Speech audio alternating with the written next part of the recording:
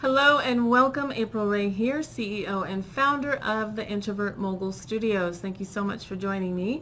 So today I wanted to talk about, I want to talk about offline marketing and online marketing. And does it really have to be offline versus online? And it doesn't. It really does not. Now, I'm an introvert and I find myself very comfortable just doing online marketing. Offline, if I'm out and about with my husband, who's a big extrovert, and he sets up a situation where he sets up a situation for me where I'm talking to someone and engaging with someone one-on-one, I'm good. A lot of times if I'm in a big crowd or something like that, at an event, I find it difficult to mingle. So, it's just preference. I work better online. My husband works better offline. He doesn't like working online. I'm good with websites. I'm good with capture pages. I'm good, marketing those things and promoting those things. And I like the fact that I can set something up and it's working for me 24 hours. 24 hours, 7 days a week. A blog post that I created last week or last month or last year is still bringing me leads, right? And so there's nothing wrong with doing both. Like I said, if I was at a, what do you call those events where you get a bunch of network marketers or direct sellers and they have booths or something like that, I would do something like that, because it's a structured environment and I would have my own booth and I'm talking about whatever my product is. I don't mind doing those things. I don't even mind talking to people one-on-one about, my business opportunity or my product or whatever. But like I said, I prefer to market online.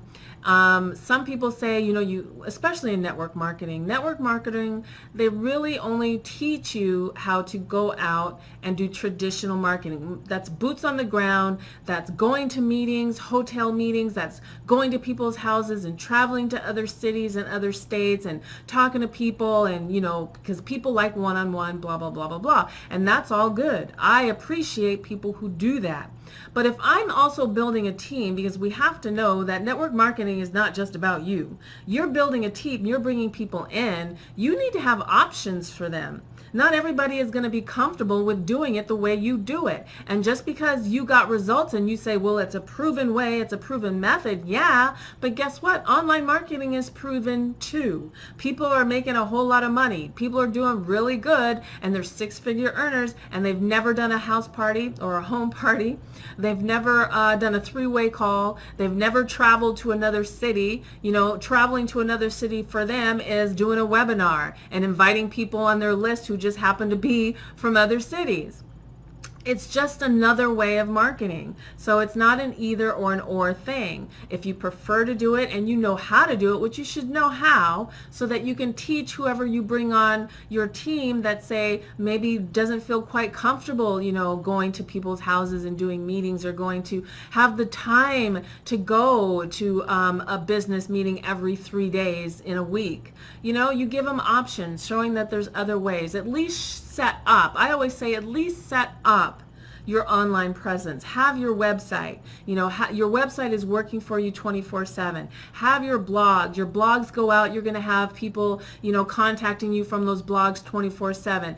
Do your YouTube, your videos. Have a YouTube channel. All of these things are working for you so that you're not spending your whole entire life, offline chasing people and going to different cities and doing these things all day long. And a lot of times, most of the time, people are doing offline marketing. I'm not badgering offline marketing. I'm just simply stating you're not building a list. You're going to these cities and then you might get some people to sign up and then you leave. What about the people who said no, or who's maybe not ready to do it right then and there? You want to build a list. Now you can do that offline. Hell, I have my Aweber. I use Aweber autoresponder and it has an app where I can add people to my list from my phone. So that's an online method, but you can use it offline.